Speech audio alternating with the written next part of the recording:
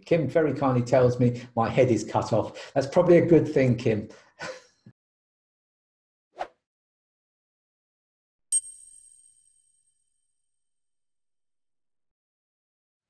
Hello and welcome this afternoon to our latest furlough scheme update. Today we'll be talking about flexible furlough, which actually started on the 1st of July. Obviously furlough has been around for quite a while now, but we've got some Mark II versions of furlough started on the 1st of July. Where are we? Well, furlough obviously started in March, and up until June, we had the first stage of the furlough scheme, which we called support for business. That stage allowed businesses to close down and claim furlough for anyone not working. We're now in the second stage, which the government are describing as back to work support. These new rules start from the 1st of July. And they're intended to go on until the furloughed support ends on 31st of October. I put a question mark there about ending 31st of October because we're not certain that's going to be the date that everything stops. But at the moment, we've got to assume it is. I'll just do a quick resume on where we were with the old furlough scheme. Obviously, it started in March, ran to June. I think you all know that 80% of gross pay plus national insurance plus pension up to a maximum of £2,500 a month could be reclaimed for any of your staff that weren't working, that were on furlough. Now, the first stage was an all or nothing scheme. You were either on furlough or you were working. There was nothing in between. And obviously that caused a problem bringing people back to work, because there was a need for businesses and small businesses in particular to bring people back to work on a part-time basis. Those amendments were thought about by the government, and they encouraged back to work. So from the 1st of July 2020, the scheme is going to be extended to make it more flexible to enable employers to bring previously furloughed employees back to part-time work and still receive a grant for the time that they're not working. The key thing here to remember is that we're no longer going to be in an all or nothing position. So you can be furloughed and you can work from the 1st of July. But the only people that can be furloughed are employees who have previously been furloughed under Furlough Mark I scheme. So it's only employees that have been furloughed before 30th of June. And in fact, they had to be furloughed for at least 3 weeks before the 30th of June. It's only those employees that can be on part-time furlough after the 1st of July. So we're only talking about people you've already furloughed. How do you put someone on flexible furlough? Well, at the moment, most of you will have a furlough agreement with your employee, a written agreement saying that you've put them on furlough, and at some stage you expect that furlough to end. What's needed now is an amendment to that furlough agreement, a flexible furlough agreement. This flexible furlough agreement will outline when you're expecting to put people to work and when you're expecting them to stay on furlough. The agreement is going to have to separate those two things out. You'll need to work with your employees to get them to understand what you're trying to do, and you'll need to have a written agreement between you and the employee to document what you're trying to do. So what we're saying here, as employers, what should you be doing? You should be discussing with your employees who wish to be placed on flexible furlough, outlining which hours they're expecting to work. And as I run through this, you'll realize hours becomes the key thing in all of this. The staff will need to agree on the arrangements for their part-time work. Obviously, this might be difficult, but it's a good idea to get this communication going very, very early on. So what we need is an agreement to be confirmed in writing. And in fact, I've said it needs to be kept for a minimum of 6 years now. I'm only saying 6 years. Through most of the documentation we've seen from HMRC to date, you've had to keep all this documentation for 5 years. But on the latest flexible furlough guidance, they've mentioned 6 years. So I think we're going to need to keep all this stuff in a box for 1 more year than we thought in the first place. That could just be a mistake on the furlough guidance. As you'll see as we go on, there are a few mistakes in there. And now we have a written agreement that you might want to use for your flexible furlough arrangement. Bearing in mind, this is prepared by us. We're not lawyers, we're not HR consultants. We've done this out of common sense rather than with any legal background. You could use our flexible furlough agreement. Alternatively, what we have found since we produced our own is on the ACAS site, there are 4 templates that are pretty easy to use and pretty easy to amend. And so I think, although we've sent on our agreement to a number of people, the ACAS agreements are probably better and available free on ACAS site. The address for that ACAS site and the furlough letter templates is on this presentation here. I wonder, Joe, could you just put that address in the chat if anyone wants it? It's pretty easy to find. If you go to Google, search ACAS and search furlough letter templates, it'll come up straight away. They have 4 furlough letter templates there. The first one's the furlough agreement up until March 2020, which most of you, or you all have. The second one is an extension to that furlough agreement.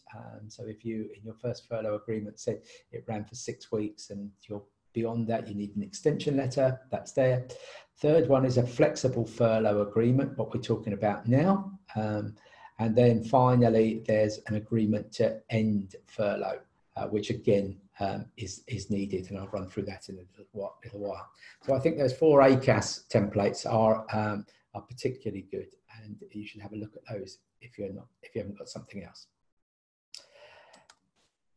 Okay, how long must flexible furlough last? Well, if you remember previously, you had to be on furlough for 3 weeks to benefit from the scheme, or your employees had to be on furlough for 3 weeks to benefit from the scheme. Under flexible furlough, it doesn't matter how long it is. It can be any amount of time. So we're talking of the furlough period may be on a Monday, you go back to work on a Tuesday and Wednesday, maybe a furlough on a Friday. It can be any amount of time. We don't have to have these agreements running for 3 weeks. Saying that claims must be for a minimum of 7 calendar days. Employees can enter into flexible furlough agreements more than once. So you could set up a flexible furlough agreement for the next 7 days, and then you could change it in 7 days' time to take into account that your shop or your cafe has got more busy or less busy, and you need to change the way that furlough agreement works. What we have to bear in mind, these are 2 separate furlough schemes, and they run completely separately. Furlough Mark 1, all or nothing furlough, that runs to the 30th of June. We have to do claims to the 30th of June, and then we have to start a second claim on the 1st of July. Now, none of this particularly matters to you if we're doing the furlough claims for you, but I'm just explaining it in case anyone does their own furlough claims. If you do, you're going to have to run a claim to 30th of June, no matter when your claim period is, and then start another claim from the 1st of July. And those new claims must be for at least 7 calendar days long, and they've got to start and end in the same month. It's got an awful lot more difficult with furlough as it goes forwards, and you'll see there's a lot more rules to be complied with to get these claims in. From our point of view, we propose carrying on doing these furlough claims on a monthly basis. It is possible to do them on a weekly basis now, but we need to ease the administration. They take an awful long time to get processed. There isn't a quick and easy way to do them. So we need to really keep them going on a monthly basis if we're doing them for you at the moment. Okay, I'm going to just go through a few examples of pay periods. This doesn't really matter if we're doing them for you. Then you don't really need to worry about pay periods. You just need to tell us when you want to pay people and when you want your claims to go in. I've set out an example of pay periods spanning June and July there. I won't even bother to run through the wording there. All these slides are available if you want them, so you can look at this at your leisure in the future. If you want it, all the slides, again, put a note in the chat for Tom or Joe, and they will then send you on a copy of all the slides. And you can look at your leisure at how you split pay periods between June and July. Similarly, if you want to look at how you're going to split pay periods between July and August, there's an example there. It's pretty straightforward in that you can only have a pay period that starts and ends in the same month. So when we have a 4-week pay period running from the 20th of July to the 16th of August, we have to have 2 claims. One runs from the 20th of July to the 31st of August, and the second one runs from the 1st of August to the 16th of August. Again, if we're doing the claims for you, don't worry about that. If you're doing them yourself, just be aware that you've got to separate out these claims. Now, how much can I claim for? Right, there's a number of things that are happening here. First of all, the cap is coming down. If you remember, the most you can claim for any employee is £2,500 a month.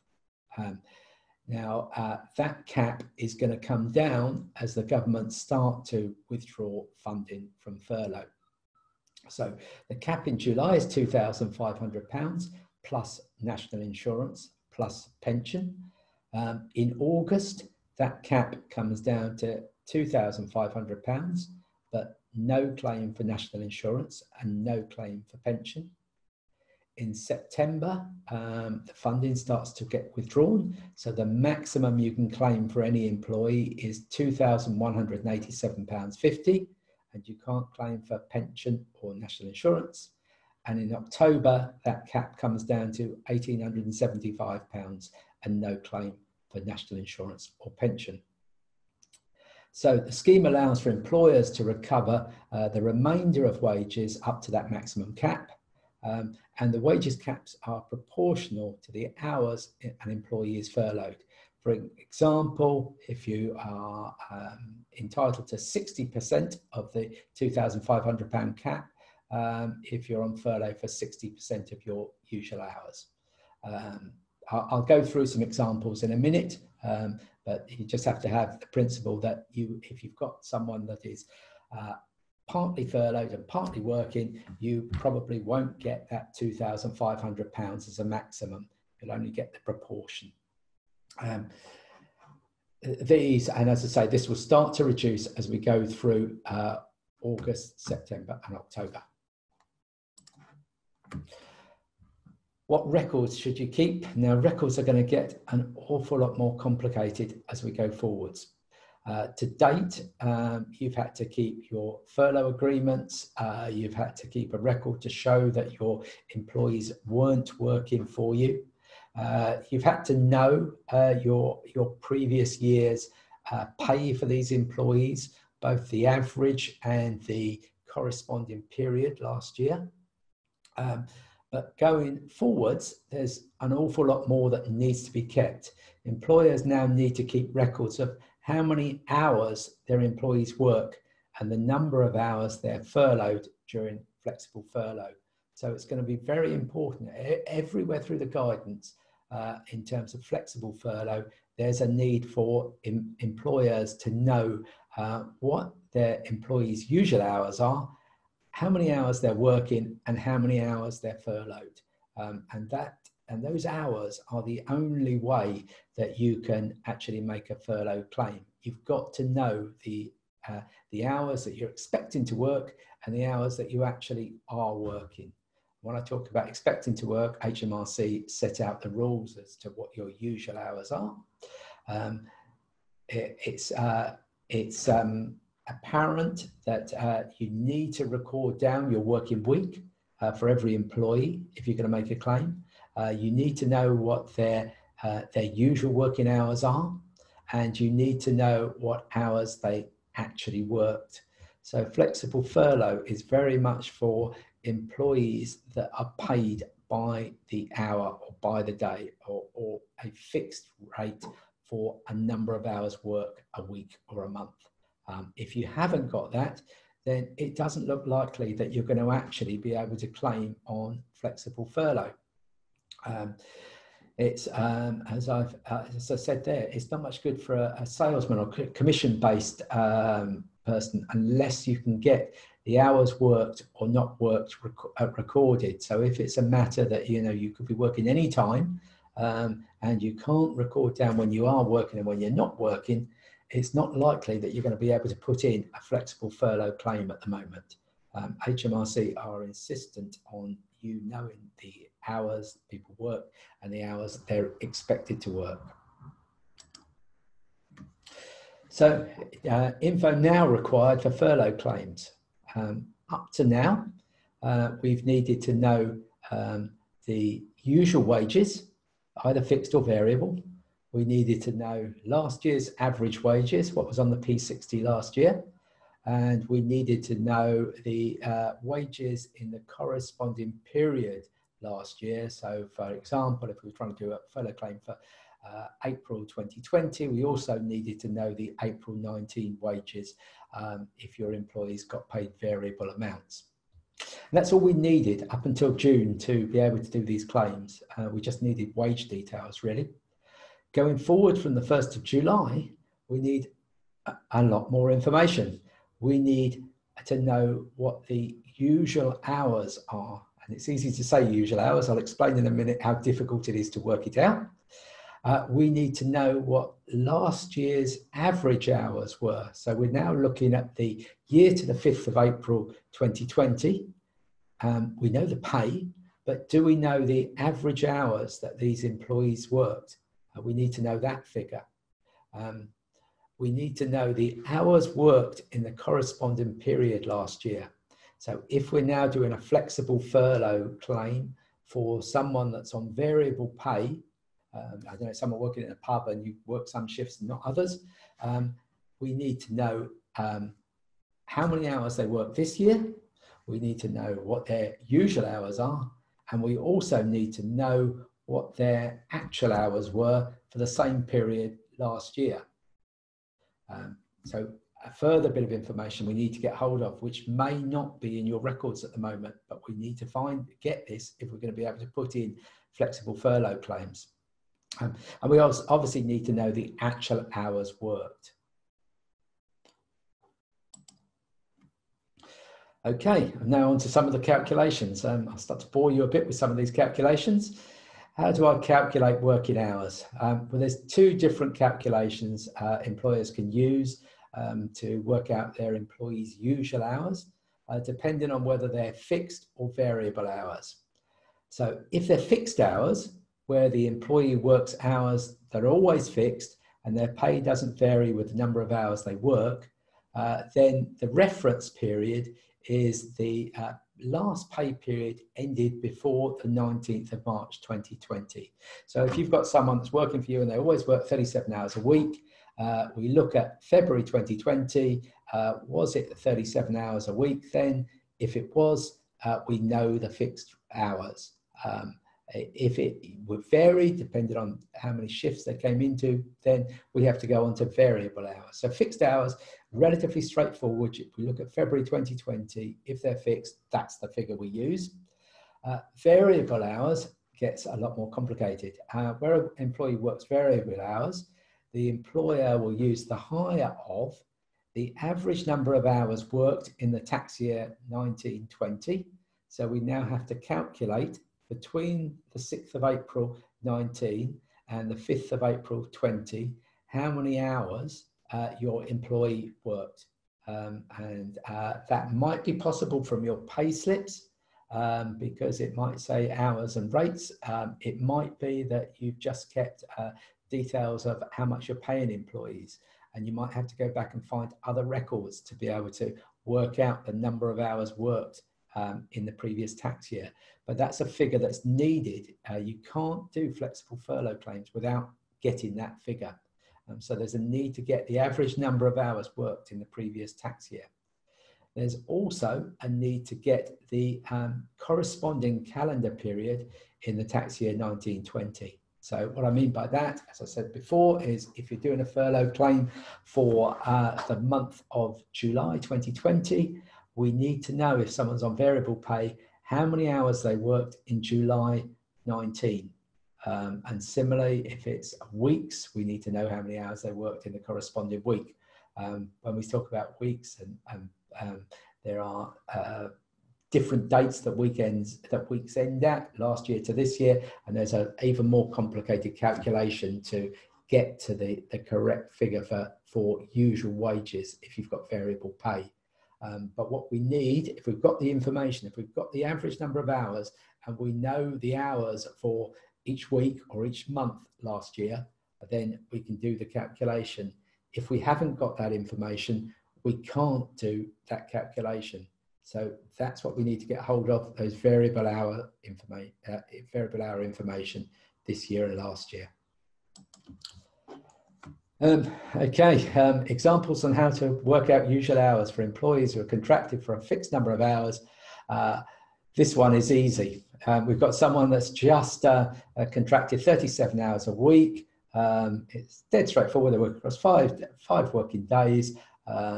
This is one of HMRC's examples. What are the usual hours? Well, I've highlighted them both in yellow there. They're 26. It depends when you work out usual hours and what your pay periods are and your claim periods are. So even when we have something as simple as an employee working 37 hours a week across 5 days, our claim periods might end up with a different figure. I'm not going to bore you with all the calculations here. You can see them on the slides if you want, or you can have a look at HMRC's guidance. But there's a whole load of calculations to do in the background to work out what usual hours are for particular pay periods or for particular claim periods. Further example, this one's on shift working. So this one just goes through if you're working shifts. So if you're working 12-hour days with different shifts, it gives you the example of how to work out your usual hours. Again, I'm not going to run through all of these because it's not relevant to any one of you listening, but you can all have a look at the examples if that's something you've got. This one, I put a further example in here. This one I've only really put in because it gives an example of usual hours when an employee is contracted for a fixed number of hours and was off sick or family-related statutory leave any time before 19th of March 2020. Under the old scheme, we did have a few employees that lost out when they were off sick, when they were on variable pay. They lost out on their furlough claims. And this particular change to go into hours could help those employees have larger furlough claims going forwards. That's the only reason I've put that one there. There are a few people that gain out of the changes that are happening. We've then got how to work out the usual hours for the same period last year when someone's on variable hours. This is relatively straightforward. We're going to take the higher of the average hours worked in the tax year 1920 and the corresponding period of last year. So as I say, when we look at July's flexible furlough claim, we've got to look at the average number of hours an employee worked if they were on variable hours for the whole of last year, get that average for the period. And also look at the actual number of hours they worked in the corresponding period last year and choose the higher of the two. Up to date, we've only had to worry about their pay amounts, but now we're worrying about their pay amounts and the number of hours they've worked.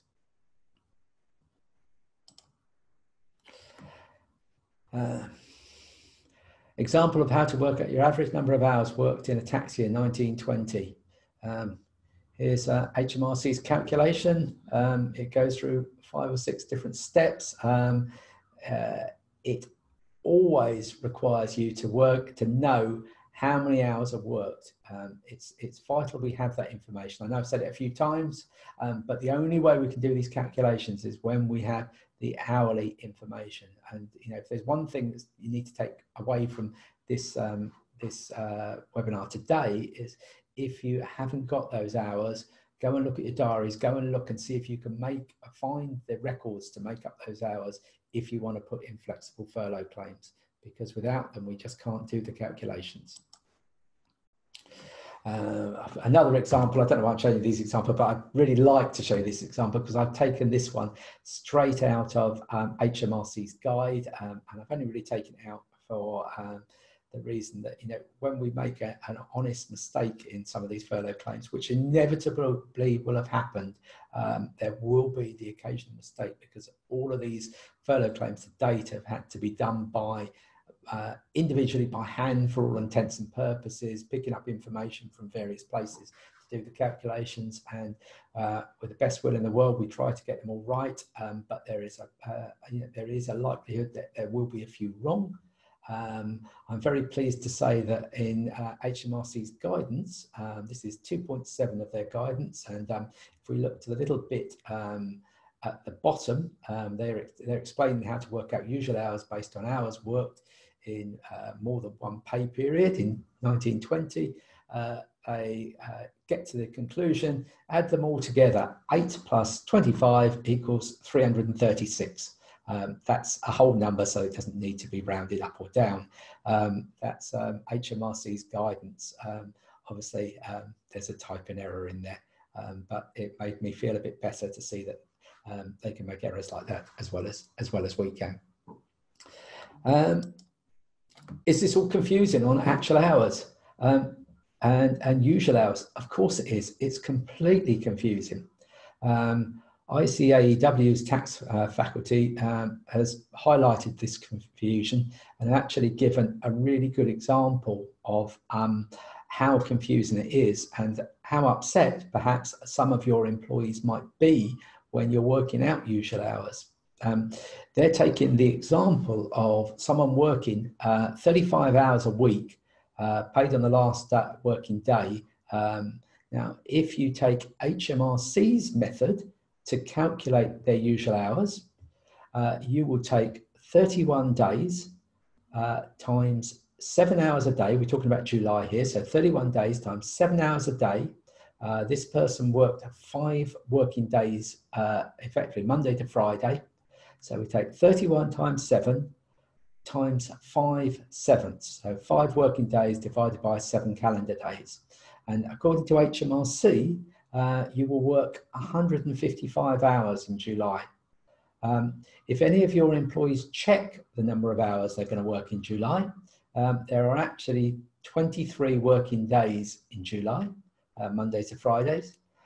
So they will work 161 hours. HMRC are saying 155. Your employees know they've worked 166.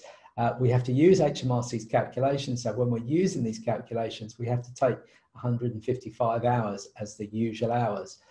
We might have a few upset employees in that if they can be bothered to check through all these calculations.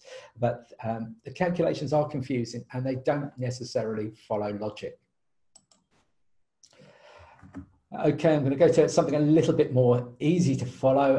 Example of how to calculate the minimum furlough pay for an employee who is flexibly furloughed. Here we've got an employee who's been furloughed since May, paid monthly. From the 1st of July, the employee is going to work 80 hours. And we've calculated, through all those calculations I've spoken about before, we've calculated that the usual hours this employee are 164. So we've got 84 furloughed hours, we've got 80 hours worked to make up our usual hours, 164. Usual wages are 2,250. If we take 80% of the usual wages, we get to £1,800. So then we take that £1,800, the 80% of the usual wages, we divide it by the usual hours, 164 usual hours, and that gives us a rate. It's £10, 97.56 pounds per hour. We take that figure and we multiply it by the furloughed hours, the 84 hours, and we come to a figure of furloughed pay of £921.95. And then, of course, we've got the working hours. So we've now got working hours, 80 of them, at, I'm assuming we're still on the same rates, £13.72, coming to £1,097.60, giving their total pay £2,019.55. So that gives you an example of how we calculate their pay. The maximum that could be taken in terms of furlough pay is effectively the proportion of furloughed hours over total hours times £2,500. But we're within that in this particular case. So in this particular case, employee gets £2,019.55. Gives you a relatively straightforward calculation of how to calculate. Then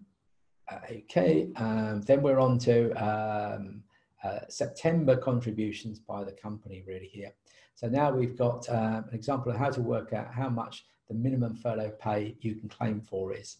So we're now talking about a claim in September when the furlough payments start to go down. So we've got an employee who's been furloughed since April. They've calculated the minimum furlough pay for this period is £1,500, which is 80% of the usual wages, which are £1,875 a month. Furlough pay could be £1,500, but at this stage, we're only able to claim, because we've moved into September, we're only able to claim from the government 70% of furlough pay. The company's got to contribute 10% of furlough pay. So you've got this employee who used to be paid £1,875. You're paying them 80% furlough pay, £1,500. You can claim from the government 7/8 of that £1,500, £1,312.50, but you're going to have to contribute towards that employee's pay £187.50, plus their national insurance and their pension. If you bear that in mind, if you go forwards to October, the contribution on that employee will become £375 a month. And that's just giving you the examples on that. What should you do in terms of all these calculations? Well, at the moment, if you're doing it yourself, I can only say use HMRC's calculator. It's slow. It's getting more complex every time you use it. You will have probably 100 entries to run through. Now we've got to put all these wages and usual hours and last year's hours for the corresponding periods. There will be a lot more entries to do, but if you use their calculator, you get an answer that they've approved, and that's the way to do it. If we do the claims for you, then there's a few things you can really help us with. Certainly, if you can have your hourly records for the actuals for now, and ideally what was going on last year, if we haven't already got those hourly records, we need to know what was happening last year. We also need to have these records as early as possible in the pay period. Obviously, as you can see, what was I don't know, let's say a 10 question route to get an answer is now a 30 or 40 question route to get an answer. And so certainly it's going to take a lot longer to get these claims through and get them calculated correctly with the complexity of the calculation now. In terms of that, as you will all know, we've kept the all the furlough in free for all our clients to date, and certainly we will try to do that for all our clients right through to the end of the furlough period. What we're promising at this stage is if you've got 3 or less employees, we will keep doing it for free, assuming you're paying your accountancy fees, of course. If you've got more than that, we might need to come back to you. We're going to experiment during July to see how long it's taking to do these calculations. But, you know, if you've got 25 employees and we've got to go through these processes and they're taking an extortionate amount of time, then we might need to come back to you and ask for a contribution towards it, which hopefully you'll find acceptable in the circumstances. That's where we stand at the moment. Another question I keep getting asked: what can we do when the government's scheme ends? Well, I just want to highlight the things you can do when the scheme ends, or in fact before the scheme ends if you want to. So when the scheme ends on 31st of October, you as the employer have got to decide to either bring your employees back to work on their normal hours, on their normal employment contract. You could decide to reduce your employees' hours, subject to employment rights and making sure you were doing all that correctly. You could decide to terminate their employment. There is nothing to stop you terminating their employment or putting them on notice of redundancy during the furlough period. As far as we can see, there's nothing to stop that, and that's the advice I see in general from HR consultants as we go forwards. You can start that redundancy process and put people on notice of redundancy either during furlough or afterwards. I think if you're doing it during furlough and you're paying notice periods, you are subject to their employment rights. So I think that you end up having to pay 100% of wages if that's what's in their employment contract. But the one thing I would say, if you're looking at any of those things in terms of altering the employment rights or making people redundant, go and get some HR advice. If you've got your own HR consultants, fine. If you haven't and you need a bit of help, if you have our tax investigation insurance, there's a free employment and HR helpline included within that. And I think I'm going to ask Jo, who's probably got the number near her. I wonder if she could put that in the chat, that number, in case you haven't got it. Or otherwise, just remember, if you've got tax investigation insurance, you have got an employment and HR helpline that you can contact free. And if you've got that, then contact us when you need to, and we'll give you that number, or look on your paperwork for your tax investigation insurance. The number will be on there.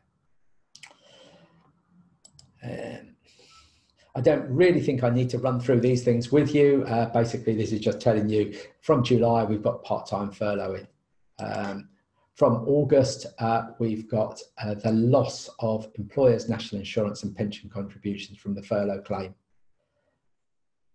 From September, we can only claim 70% of the 80% furlough wages, and we can't claim national insurance and pension. From October, we can only claim 60% of wages when we're paying the employee 80% of their wages as furlough claims. So we've got to contribute 20%, and we can't claim national insurance or pension. One other thing that comes up quite often, if there is an error, if we've made an error, either there's an error in a calculation somewhere, or you have inadvertently told us that someone was on furlough when they weren't, then their HMRC have told us how to deal with errors. If there's an if we've got an overpayment, you've got to pay this back to HMRC. This can be done on the next furlough claim. So if we know we've overclaimed £200 on an old claim, we can just adjust it on the next one and keep a record. We don't need to tell HMRC we've adjusted it. We just need to keep a record of why we've adjusted it. That's for overpayments where we're putting in another claim. If we find an overpayment, an overclaim, and we aren't going to send in any more claims, then we have to tell HMRC, and they will give us a payment reference number, and the money will be paid back to HMRC. If there's an underpayment claim, so I don't know, we've forgotten to put someone in the claim who was on furlough, or there was a calculation error that put an underpayment claim, then we have to contact HMRC to amend the claim. As you're increasing your amount of claim, HMRC say they need to conduct additional checks. I think what they've made it plain and obvious is that they think that there are, across the country, a number of businesses that are putting in fraudulent furlough claims. Either their employees are working and they're claiming furlough, or they're making up figures and putting in claims. The system allows for everyone to be paid within 6 days, and so it can be open to abuse. HMRC have indicated that they're really going to crack down on abuse. They are going to go and do checks of these calculations, so it's vital you keep all the calculations and all the paperwork, the furlough letters, the adjustments to the furlough, the flexible furlough agreements, the end of furlough agreement. It's vital you keep all of those for 6 years, because they intend to check these things. As we go forwards, they're going to need to collect a lot of tax. Overpayment furlough claims could be an easy place for them to go. So please keep all your records and keep them for 6 years.